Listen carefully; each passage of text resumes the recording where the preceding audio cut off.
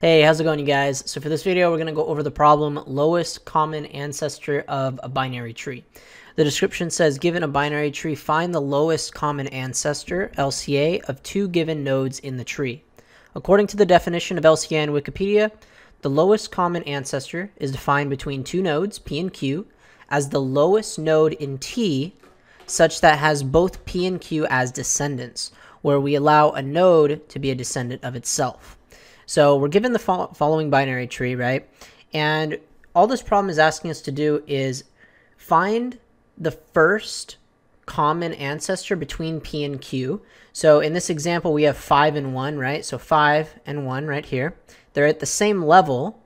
And so what that means is that the first common ancestor would be the direct parent above us. So that would be 3 in this case. And then also keep in mind that the least common ancestor can be the node P or Q itself, because P can be the parent of itself and then Q could be the parent of itself. So if that node contains both P and Q, then that in itself makes it the least common ancestor. So to solve this problem, we're going to be using a postorder traversal.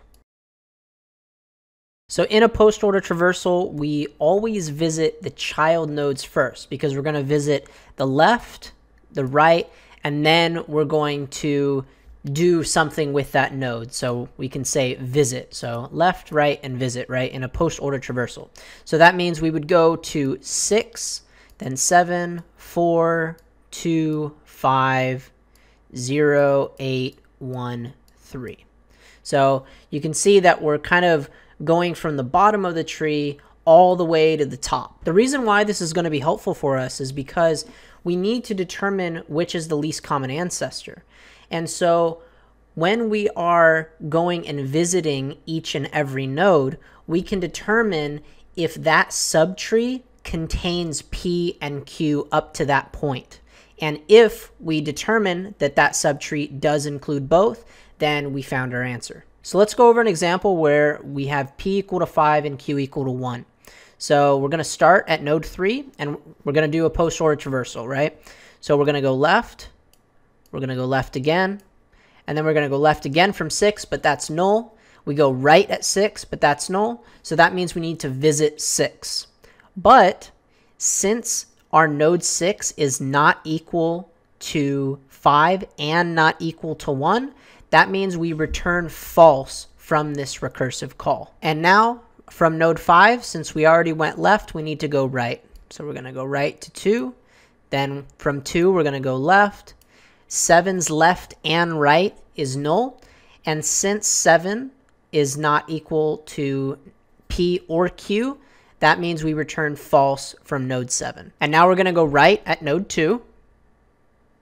And once again, we have node 4 having both left and right child as null.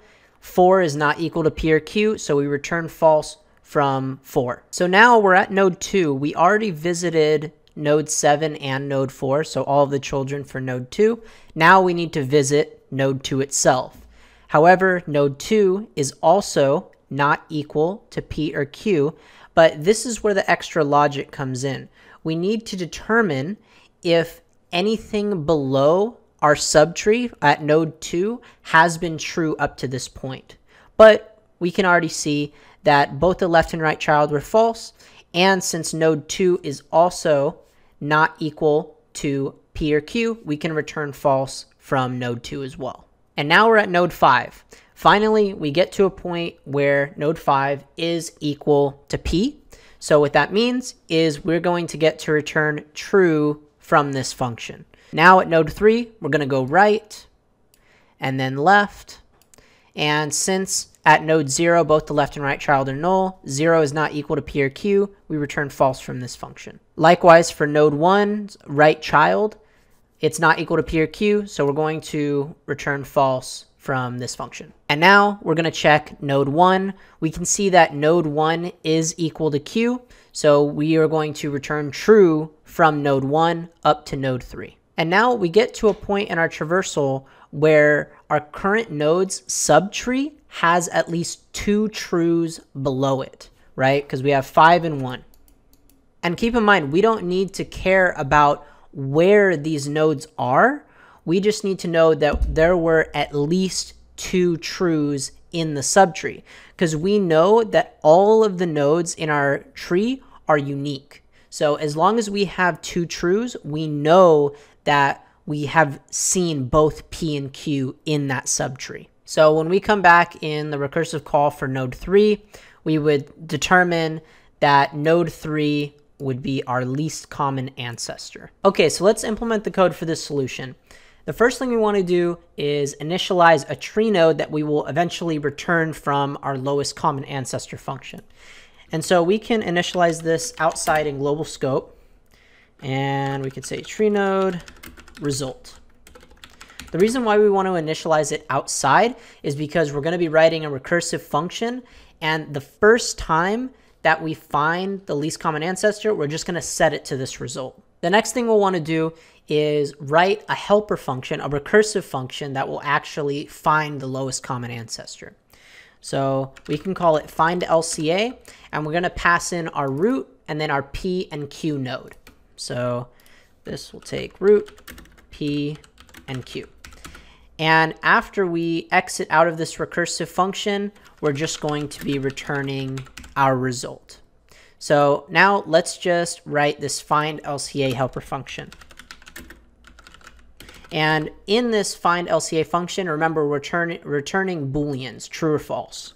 So boolean find LCA, tree node root, tree node P, and tree node Q.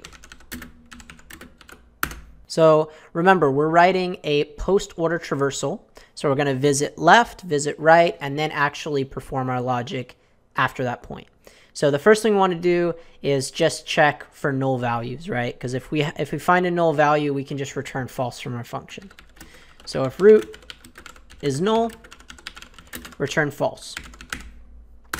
And then now we're going to call find LCA on root.left. So we can say boolean left equals find LCA on root.left, and then pass P and Q. And then we're going to call right find LCA on root.right. And P and Q are remaining the same. We're not modifying them. And so now this is where the logic comes in. We need to determine if the current node, our root, is equal to P or Q. Because remember, we could have a scenario where P or Q is its own least common ancestor. So to do that, we'll say boolean cur, and we can say if root is equal to P or root is equal to Q, right? If either of those cases are true, then that means cur would be true, right? And so now we need to find out if from these 3 booleans that we have discovered, if we have actually found our result.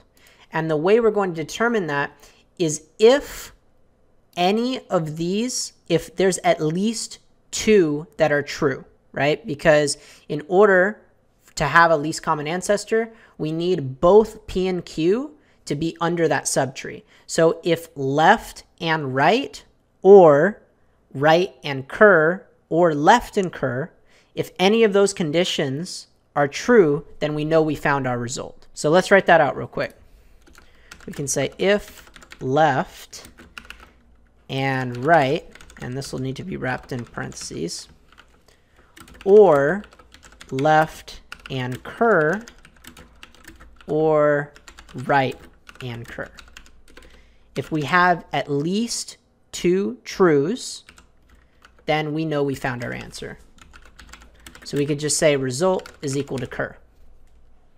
And now finally, all we need to do is return true or false from this find LCA. So we just need to return if any of these are true or not. So to do that, we can just say if left or right or cur. So that's actually it for our recursive function. So let's submit this. Oh, this needs to be root. Let's submit that again. Cool. So our time complexity is going to be big O of n. we have to loop over all n nodes in our tree. And then our space complexity is also big O of n, because in the worst case, we would have a recursion depth going up to big O of n. So that's it for this video, guys. Thank you so much for watching. I hope you guys are staying safe during this crazy time. Please feel free to like and subscribe if you want more videos, and I'll see you guys in the next one.